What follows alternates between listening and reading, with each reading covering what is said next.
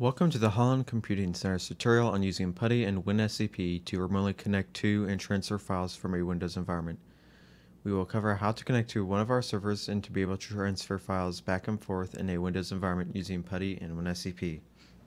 First, go to your web browser. Go to google.com and search PuTTY. Click on putty.org. And then click on download here, and then select the appropriate installer for your operating system. In my case, I will use the 64-bit installer. Save and run. Click on next, and install. You will be prompted here for administrator rights, so click yes. Click on Finish.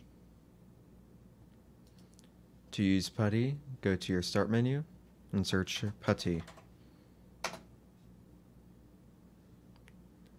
In here, you will enter in the hostname or IP address of the server you wish to connect to.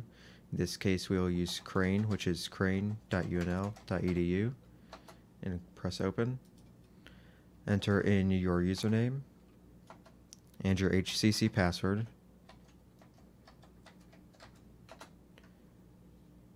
And then use one of the three Duo authentication methods to sign in. Duo Push sends a smartphone notification to your phone, in which you'll press Approve and Confirm. Phone Call will send an automated message to your phone, in which you'll answer and press any number on your keypad.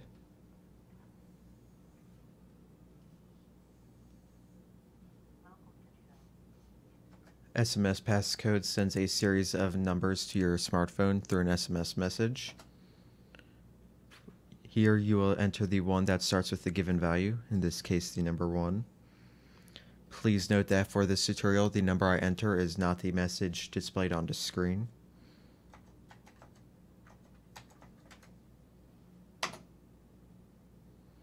After you've used one of these three authentication methods, you'll be successfully signed into a terminal with one of our servers. To transfer files back and forth, you'll use a utility called WinSCP. To install it, open your web browser, go to google.com, and search WinSCP. Click on the first link, click on Installation Package, click on Save and Run.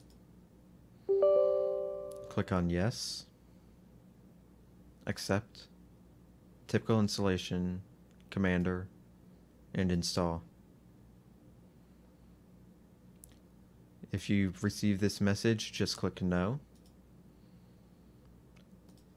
and click on Finish. To start WinSCP, go to your Start menu and search WinSCP. Select the file protocol of SCP. For the host name, enter in the host name of the server you wish to connect to, in this case Crane, which is crane.unl.edu.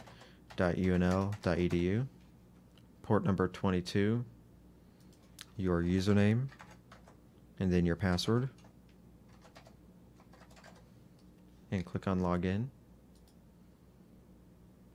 Click on Yes.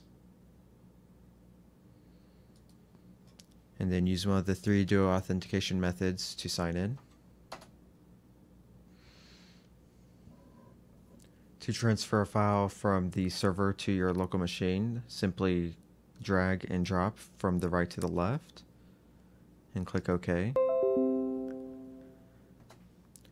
To transfer a file from your local machine to the server, simply drag the file from the left side to the right side